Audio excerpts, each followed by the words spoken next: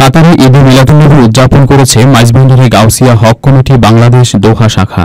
পুরাতন বিমানবন্দর সংগঠনের অস্থায়ী কার্যালয়ে মোহাম্মদ কামালউদ্দিনের সঞ্চালনায় এতে সভাপতিত্ব করেন মোহাম্মদ নুরুল হুদা নুরু।